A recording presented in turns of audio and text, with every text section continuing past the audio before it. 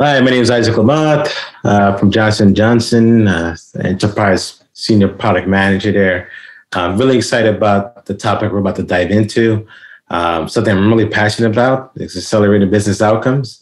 And we believe we have a decent framework to help teams do that we've been leveraging within that at J&J.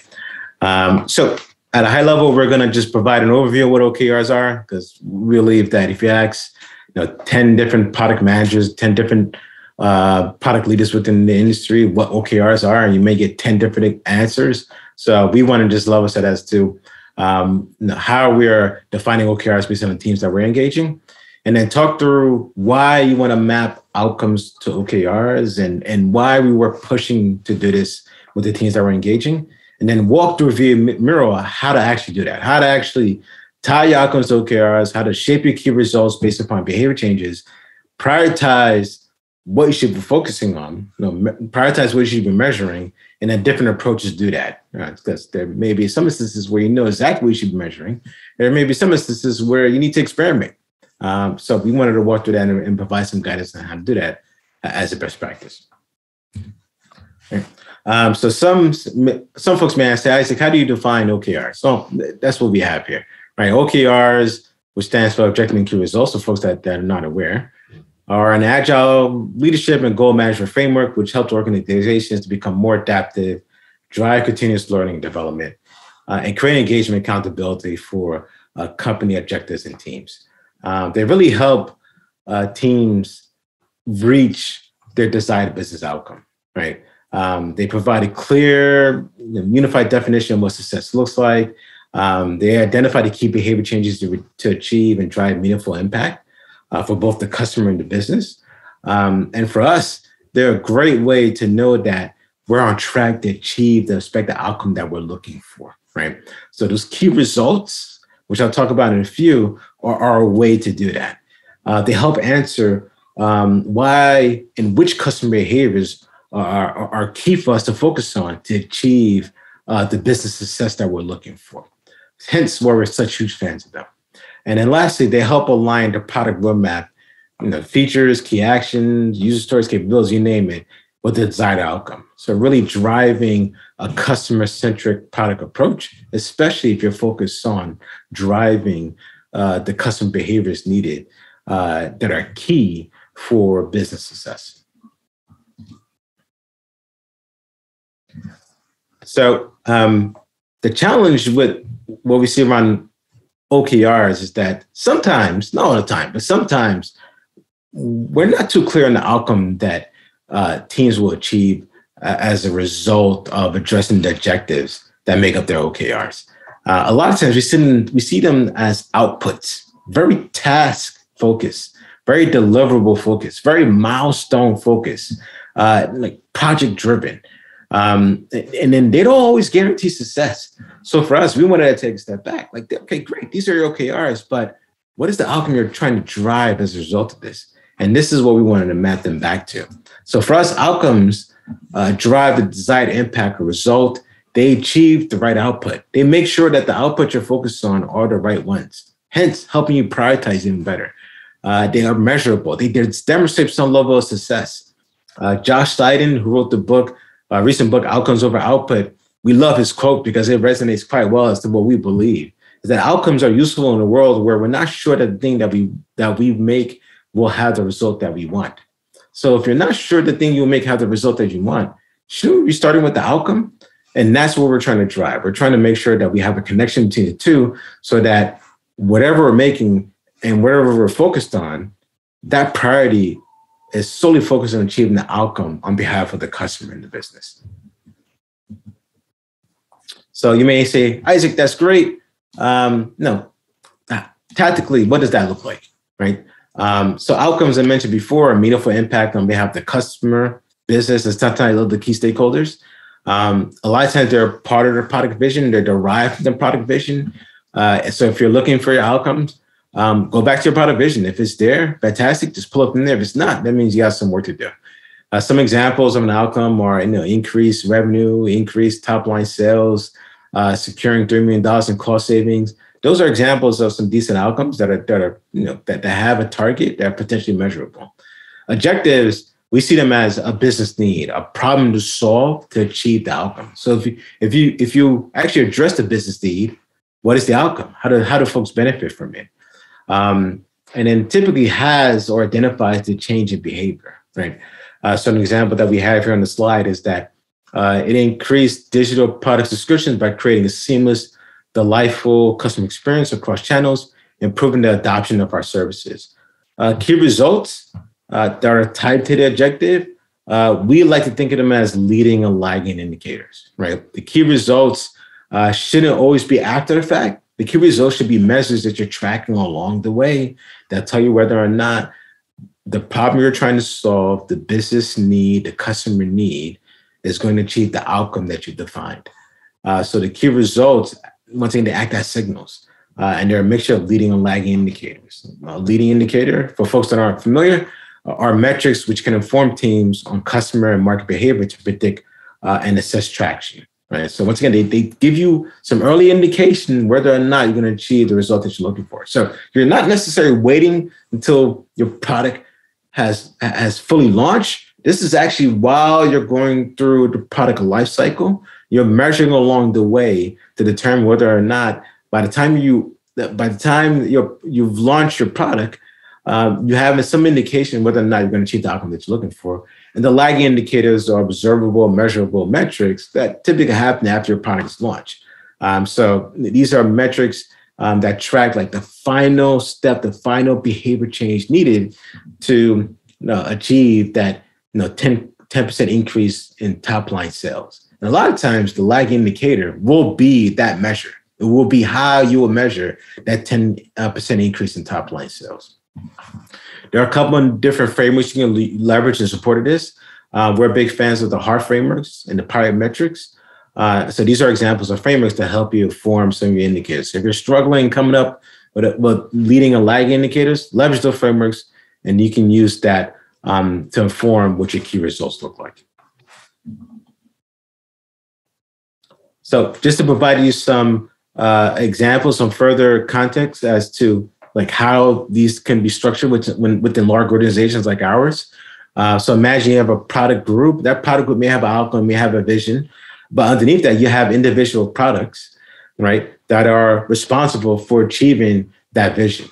And then within those individual products, they may have their own outcomes themselves, and you have individual squads focused on business needs, customer needs to achieve that product outcome. Sometimes it's one-to-one. Sometimes there's a many-to-one relationship. So wanted to provide visibility and different dynamics on what this looks like. So for example, for product A, they have a specific outcome there. And then the squads within that product, they may be focused on specific problems to solve to achieve that outcome. And they all may be measuring leading and lagging indicators that are instrumental to achieving that outcome. So they have clear visibility connection to the stuff that they're working on, which is their objectives, what they're measuring, which is their key results, and the outcome that sits above that.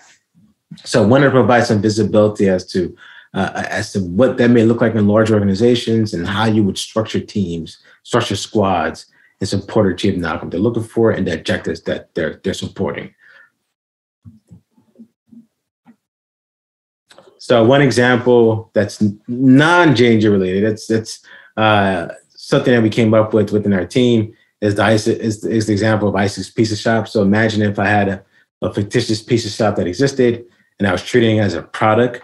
My vision statement, outcome I was trying to drive by if I actually owned this pizza shop would be to make this one of the preferred eateries in town, right? Make this the top pizza shop in town. I want to have the best pizza. And I think if we have the best pizza in town, there's a good chance that sales will increase by 20% quarter over quarter, right? Fantastic. That's my outcome. That's my mission, my vision statement. But if you look underneath that, I have a couple of different squads that are responsible for specific problems and unmet needs in order to help achieve that outcome. So for example, the order management squad, their objective is to ensure customers are presented with their orders on time and in full so they rate us higher. But there's a belief if we solve for this problem, there's a good chance that it would actually impact this outcome. Same with the customer satisfaction squad. Their objective is to increase VP customers so they will spend more and our overall revenue increases. If you notice in both of those scenarios, there's a problem to solve, there's an unmet need there, but there's also behavior change, right? And in the customer satisfaction, that behavior change is that we want them to spend more. So great, if these are our objectives that are tied to the outcome, then that can then, and we know the behaviors, that can then inform what are some of the leading and lagging indicators to get there. So for the leading indicators tied to this first objective, we want to see a decrease in customer order inquiries. So my work is I'm releasing new features as part of my release plan. I should see a decrease in customer orders through as a lead indicator. And then if we're seeing that decrease, that may be a good indication that it'll impact this lag indicator of on-time order fulfillment percentage, bettering that. And then seeing an improvement around the open table service rating. And these are indicators that may take some time to get realized. Right. So if we're looking at customer satisfaction, the thinking is if I release some new feature, release some new capability on my website that would increase the number of loyalty account registrations, that's the lead indicator that tells me I may be improving my overall net promoter score, and I may be also improving my sales compared against the baseline. Right. So these are leading indicators that are behavior driven, that show that if I achieve X, there's a good chance I may achieve Y, which is my lagging indicator. Right. So these are some decent examples. You may ask, hey, Isaac, this is great, but tactically, how do I actually do this? And we have a mural that we're going to make available after the webinar that actually helps teams with actually achieving this. The mural, as I highlighted in the agenda a little earlier, helps with mapping your OKRs to your outcomes, helps you prioritize what to focus on, because once again, teams are being asked to measure a lot. How do we just prioritize and measure what matters? And then when it comes to actually measuring, what is the approach in doing that, right? How do you actually define a baseline? How do you facilitate a conversation and get teams tracking? And when there are difficulties and actually identify what we should measure, how do we get teams to actually live into a mindset of a test, learn, experiment to reduce their uncertainty around the behavior changes we're trying to drive? So with this, I want to introduce you to the OKR mapping tree, right? So I'm not going to take credit for this. This came from Jeff Gahoff. He has a tree called outcomes mapping that we thought it was just clicked for us.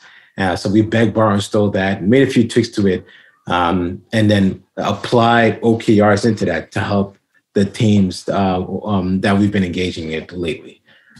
So we have at the top, you have an outcome, which, as I mentioned before, which speaks to the impact, the end result, once everything goes well. Like, how do we know that our strategy succeeded? That's the outcome. That's the tangible impact of the work that we're doing, the benefit of what we're doing. And then we have underneath that the objective. So what problems do you need to solve to achieve the outcome? So what's the unmet need? What's that output? What do we need to solve in order to achieve that outcome? And then we have two sets of behaviors that we want to identify. One is what we call a lagging behavior, which informs the lagging indicators. These are the final behaviors that we can observe or measure to indicate we're going to achieve our outcome, right? And I'll talk a little bit of that in detail in a few as to what we mean by that. But essentially is the way we phrase it and the way we get teams thinking about this, like who does what? Like what needs to occur, whether it's a customer or any key stakeholders, in order, as a final step, in order to achieve the outcome that you're looking for, right? And everything before that can be treated almost as like a leading behavior or a behavior that forms in a leading indicator. So these are behaviors that lead to the behavior change that we see above, right? So you can imagine this tree can become pretty complicated and detailed, and there may be a lot of indicators you want to measure. So once again, we have a framework to help teams figure that out. But essentially, what you're doing is you're mapping all the behaviors needed to achieve the outcome that you have all the way at the top of this tree. All right. The one thing I'll say is that before jumping into this, I wouldn't immediately go into this. I would actually do a little bit of homework around this. That there should be a bit of discovery. There should be a bit of ideation. You should, better understand what your problem is. You should better understand who your customers are. You should have a good sense as to what that journey looks like for them, for whatever product or solution you're standing up. As if you jump to this without reducing the certainty around those elements, this can become a trap. So it's highly recommended that you get a better sense of who your customers are, what problem you're trying to solve, if what you're doing is actually feasible, and if what you're doing is actually viable. And then you can figure out, okay, how do I shape my OKRs in support of showing that I'm learning and making progress towards my outcomes. Right? All right. So as I mentioned before, this does appear as a tree, so you can see that here. So you have your outcome statement at the top. You have your objectives that support that outcome statement. And you can have multiple objectives. You may have multiple squads, or you may be solving multiple problems to achieve that objective, which is perfectly fine. And underneath that, you're going to identify the lagging behaviors, like the final behaviors that you can observe that indicate you're going to achieve that outcome. So these are the ones that are a little in the orange color. And below that are all the leading behaviors, right? All the behaviors that would lead to and inform the ability to impact the behavior above that ties to your outcome. So one example of this, that's a healthcare related example, that actually has no connection to J&J, but we figured why not just use a healthcare related example. So in this example, we have the outcome of high quality patient care resulting in increased customer loyalty, increase in trials, and market share. So the thinking is, if we improve the quality of patient care, this will lead to increased customer loyalty. They'll be willing to try out some of our products that we have available, resulting in an increase in market share. And then there could be a couple of objectives tied to this. We identified two that are somewhat related. One is related directly to our customers, right? So if we drive continuous learning and improve the customer satisfaction for healthcare professionals and office staff, there's a potential that it will drive this outcome that we have here. And then the other item is around the business, right? If we focus on increasing sales of healthcare products through a seamless experience, there's a good chance it would impact this outcome here. And then, as I mentioned before, there was some homework that was done prior to this to get to this point. So once again, I wouldn't jump directly into this. You should have some inclination. You should have validated that at a high level that these objectives may potentially achieve the outcome that you have here. And if you notice, these two objectives are actually related, right? So as they should be. So just wanted to call that out. So for example, for this objective, drive continuous learning and improve customer satisfaction for healthcare professionals and office staff.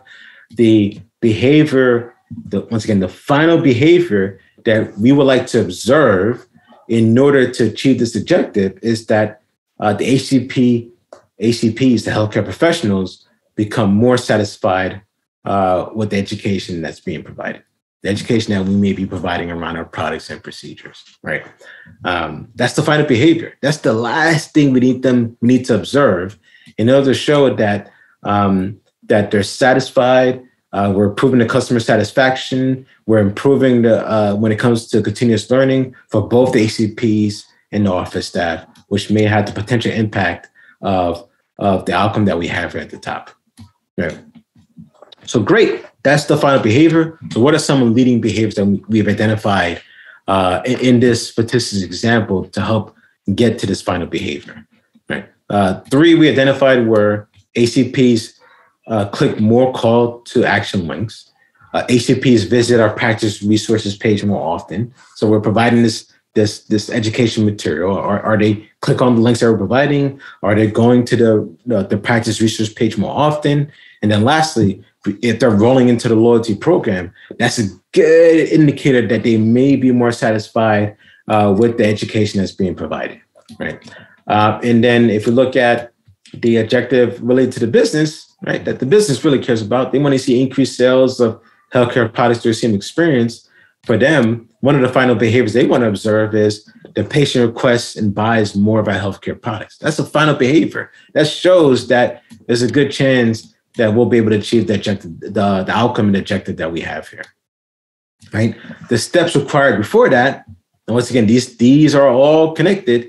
The ACP trials more patients with the healthcare products, and the ACP feedback improves via customer satisfaction survey. These are things that tell us that, these are behaviors that tell us that there's a good chance that the patients request and collaborate with ACPs and buy more of our healthcare products, right? So these are behaviors, right? These aren't necessarily measures yet, but these are behaviors that we identified and prioritized that will be critical in order for us to achieve the outcome and objectives that we have here.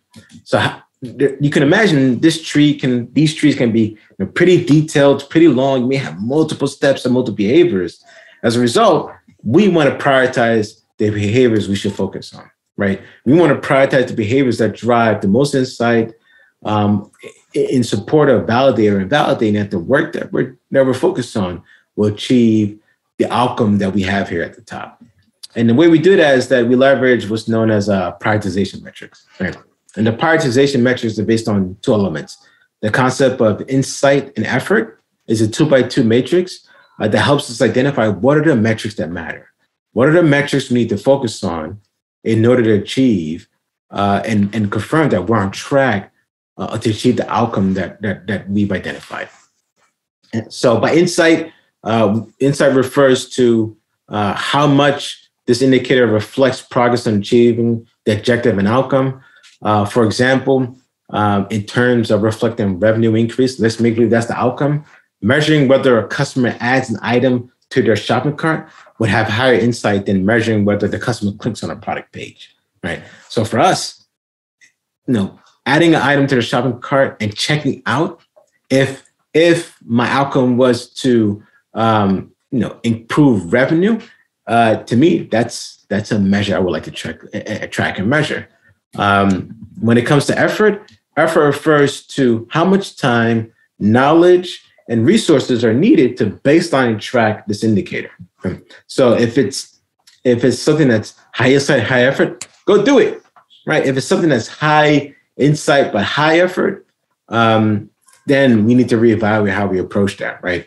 It is possible that squads and teams do not know how to measure this metric that is high effort. This means that there's greater uncertainty around this behavior change and maybe opportunity to reduce the risk in us achieving that outcome, which we'll talk about in a few. Right. So this is an example of the 2x2 matrix. So as I mentioned before, so the y-axis is focused on high insight and low insight. The x-axis is focused on low effort and high effort. We really care about the items that are above this line here, right? So something is high insight, low effort, let's go do it. If something is high insight, high effort, let's figure out how we can approach and addressing that. But ultimately, we want to focus on what goes above this line, right? So as an example from the OKR mapping tree that we were on earlier, so what we've done, we've taken some of the behaviors now that we've identified from the OKR mapping tree, and then we started to plot them out within this 2x2. And then we've identified basically 5 items that are truly above the line. The 5 are, once again, they're a combination of leading and lagging behaviors, right? That will inform our leading and lagging indicators. One is around patient requests and buys more of our healthcare products. Another one, which is a lagging behavior. Another one is around ACP roles in a loyalty program. So these are high insight, low effort behaviors. Let's go measure them. Right. Then you have high insight, high effort behaviors. You have ACPs click more call to action links. ACPs become more satisfied with education, and ACPs trials more patients with their healthcare products. These are all somewhat difficult to measure. And in those in the upper right-hand corner are probably the most difficult to measure. And so we have an approach to actually address that. So with that being said, that's the example of the 2x2 prioritization matrix. You may ask, Isaac, great, what's next? That's where we go to our measuring and experimentation section of the mural. We broke this into two sections because remember, there were high insight, low effort indicators and behaviors we want to track. And there were high insight, high effort behaviors that we want to track. So we provided a way to actually go after both. So for the first one, we're going to focus on high insight and low effort indicators. And then we'll talk about how to baseline and track them. So what we've done is, what you see here before you are test cards. Fortunately, I can't take credit for these. Our team can't take credit for these. We stole, begged, and took these from Alex Oswalder and then David Bland from Strategizer from the book Testing Business Ideas. It's a combination like their test cards and learning cards, which we found extremely valuable and helping teams to measure, to identify, baseline, and measure their key results, their leading and lagging indicators. So what you're seeing here is like a different variation of that.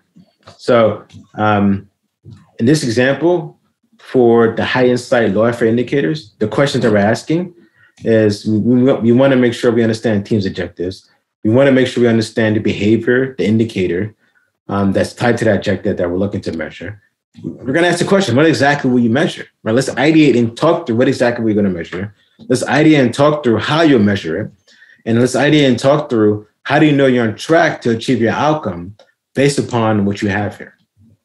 So for in this example, based upon our prioritization metric in the upper right, the objective that this indicator is tied to is drive continuous learning and improve satisfaction for healthcare professionals or office staff. One indicator that we want to measure is ACP's enroll in the loyalty program. Fantastic, right? What exactly will you measure? We will measure percentage increase of ACPs enroll in the loyalty program each month, right? Fantastic. From there, how will you measure it? There's a data repository that stores the current list of ACPs who are enrolled in the loyalty program. We will compare the current month's number with the previous. Very tactical. You're measuring progress month over month. There's a timeline. And these are early indicators that the work that you're doing here in addressing this objective may potentially achieve the outcome that you're looking for. And how do you know you're on track to achieve your outcome? Well, you want to see a 5% increase month over month. So you have right now just a baseline of your metric, and through conversations, through ideating with the product teams, you have something to start with. Now, for high insight, high effort indicators that are high effort, the reason they're high effort are a couple of reasons, right? One, it may be a result that they're hard to measure, and we don't have something in place to measure them, right? So this speaks to the feasibility of what you're building, what you're doing. It may be because we don't know if we can impact them, right? We don't know if we can actually drive the behavior change that we want. Once again, it's tied to the assumptions we're making around the feasibility of what we're building. We may make assumptions around the behavior change in tracking this, right? And we may make assumptions around how this indicator reflects progress in the objective and the outcome. So once again, tied to desirability and the viability of what we're building, right? So these high insight and high effort indicators will inform whether or not you're reducing the risk and uncertainty around the desirability, feasibility, and the viability of what you're doing. Early indicators, right? Both leading and lagging sometimes, but a lot of times early indicators that tell you whether or not you're on track to achieve the outcome that you're looking for, right? And then if you can figure these out, this is how you can accelerate business outcomes using OKRs, right? In this part of the mural, the questions are a little different in comparison to the other high insight, low effort indicators that we identify. So some of the questions are the same, like the first two questions, like what is the objective, what is the indicator, plot those there. And then you're going to ask, what needs to be true in order for this indicator to produce high insight into achieving the objective and the outcome? How will you test this hypothesis in the upcoming sprint? What exactly will you measure?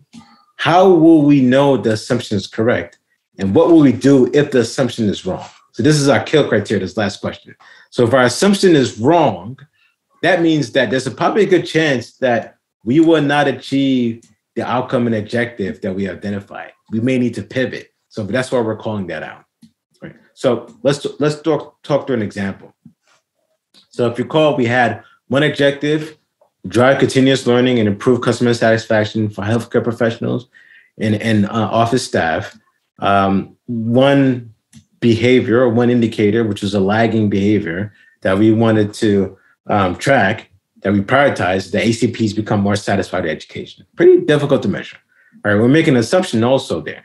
So what is that assumption, right? What needs to be true in order for this indicator to produce high insight to achieving the objective and outcome? And what needs to be true is that we believe providing higher quality product education will make ACPs more satisfied. Big assumption. So how are you going to test that? How are you going to validate or invalidate that hypothesis, that assumption? One way you can do that is by doing a split A/B test, comparing the old education page to the new improved education page, right? And you can even do that before even launching and rolling it out. Just run a simple test with a couple of ACPs.